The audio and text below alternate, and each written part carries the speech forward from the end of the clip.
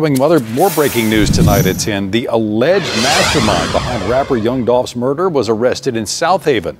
Hernandez Govan was picked up over the weekend for traffic violations. The DeSoto County Sheriff's Office tells Fox 13 Govan was arrested Sunday for driving with a suspended license and having an improperly mounted license tag. He was released this morning with a cumulative bond of more than $2,000.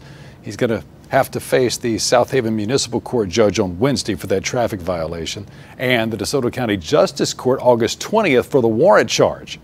You'll remember, he is the man prosecutors say was behind Young Dolph's murder. Now, prosecutors add that Govan recruited co-defendants Justin Johnson and Cornelia Smith to kill Young Dolph back in 2021. Govan's trial is set to begin on those charges in September.